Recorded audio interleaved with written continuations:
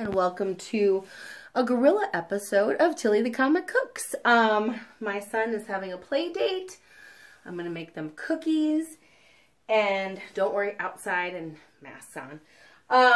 And I am gonna make some Mint Madness chocolate chip cookies.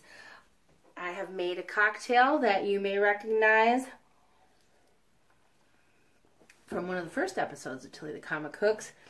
Except I tried it in a magic bullet, and the magic bullet heats up, so it doesn't work. So this is sort of a funky white Russian. But first we're going to do, I got the stand-in mixer. I'm going to put, I eyeballed half a cup of coconut oil and half a cup of a butter, or, you know, fake butter, Earth Balance, or Country Crock. I'm going to put that in here.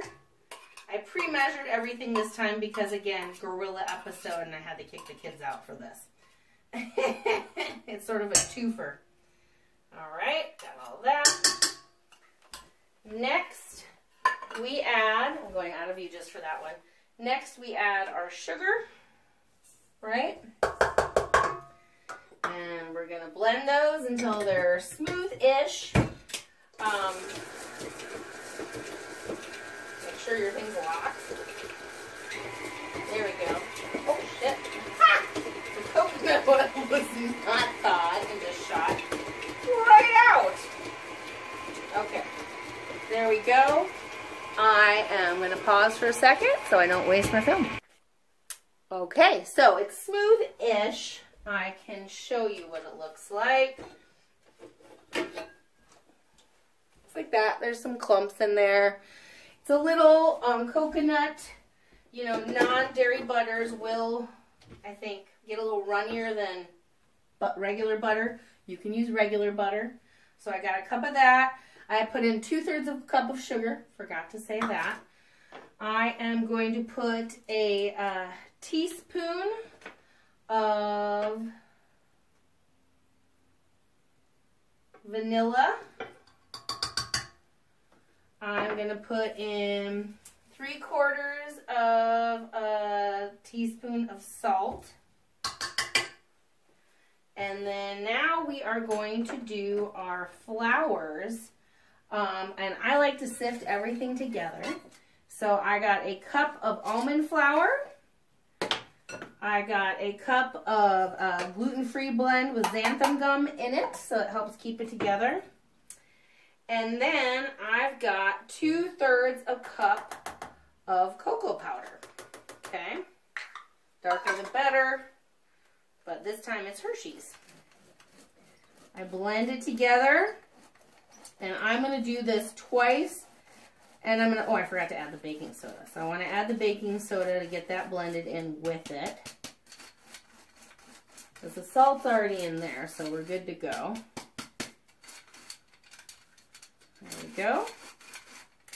And I'm going to add this to the sifter again, add the baking soda, and sift it, and I'll be right back. Hey, look who got smart. I just moved it up a little bit closer. So I've got the salt and the vanilla in here with the butter mixture. I almost forgot to add my 2 eggs before the flour. So I'm going to whip those together real quick.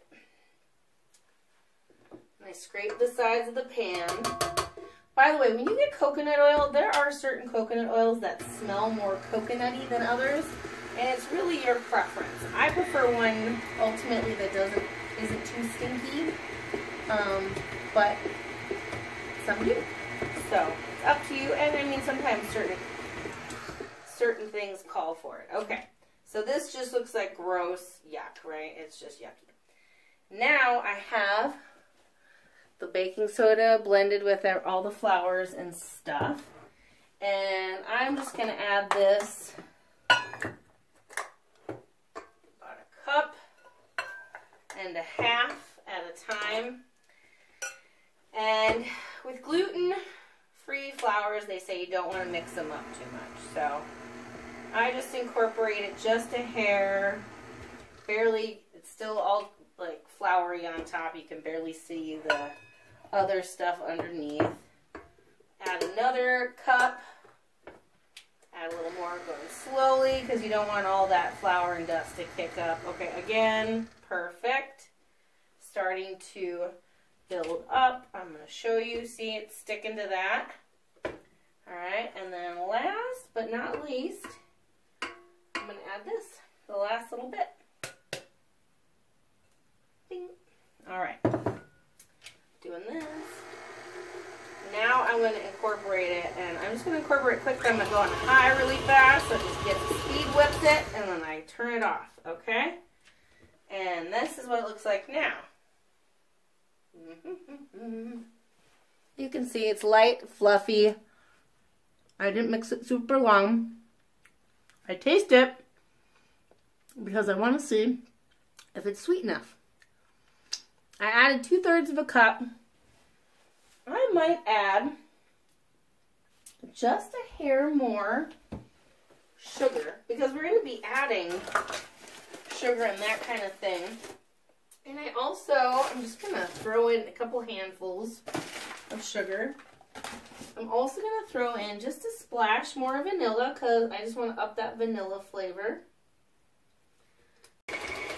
Light and airy. Okay, that's in there. Again, not adding too much more. And then I'm going to now add our Andes Cream de Mint baking chips, which are awesome. And I add at least a cup of these.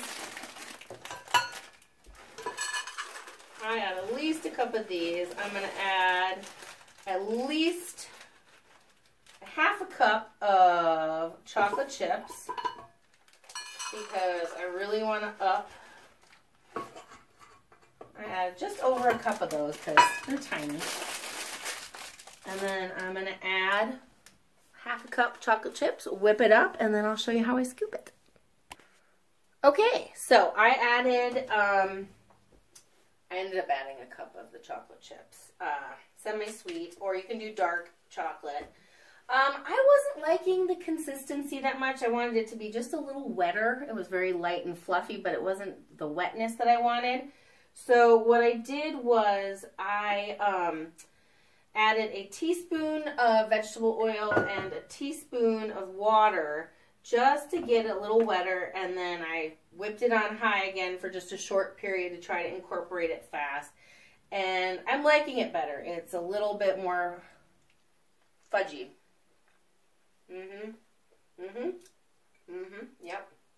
Oh yeah. There's those mint chips. Okay. So now our oven's been preheated already. So we're good to go there. It was 350 and I'll start scooping. Okay, I moved everything off the counter and cleaning as I go. Cheers, Paul Hollywood. You'd be proud of me. I'm not measuring by weight though, so he'd hate that. And so now I've got this here. I'm going to take this off and start scooping. Oh my gosh. Okay. Woo. So, I got this big, beautiful fudgy wudgy, dark cocoa-y stuff. And I like to use ice cream scoop. You may remember from the chocolate chip episode. I think I have coffee. Okay. So here we go. And I just do just like that. And then I like to press down with a fork just because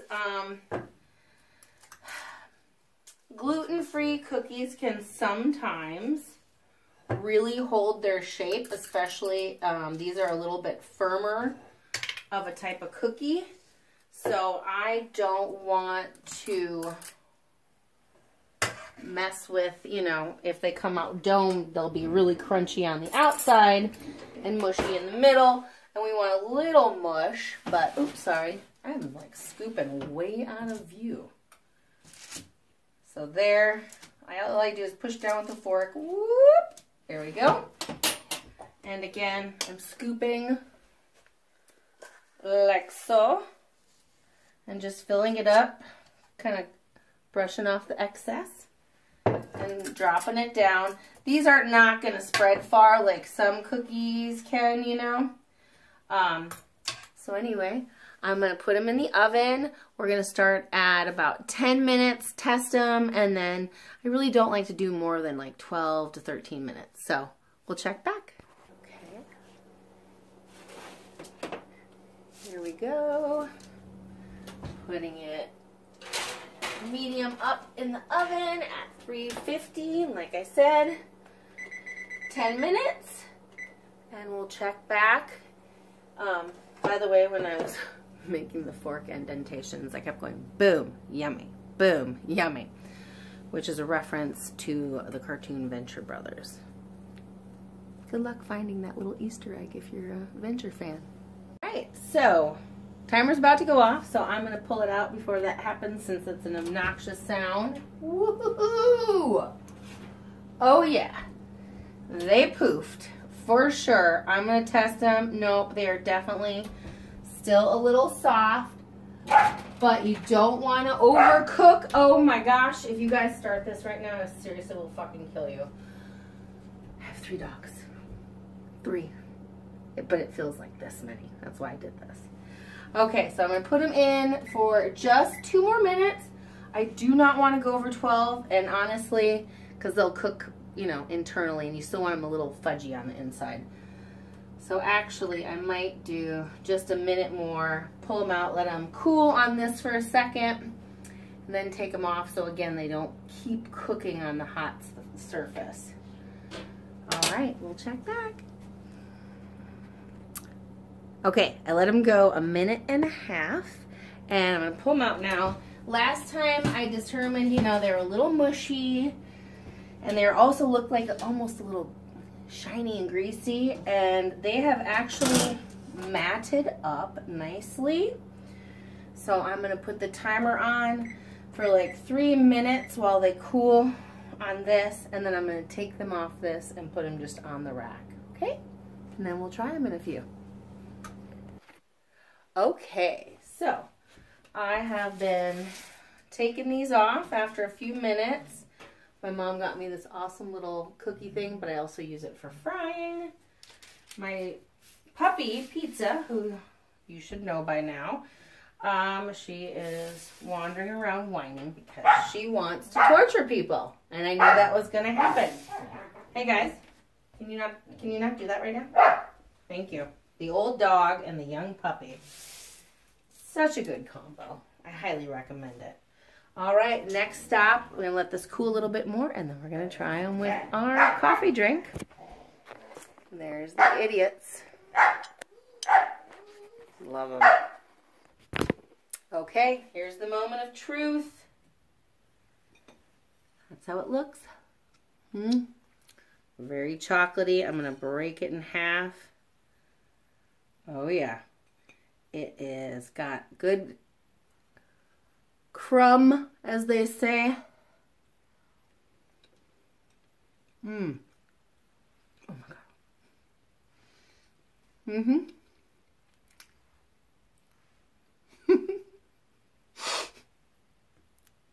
Oh my gosh.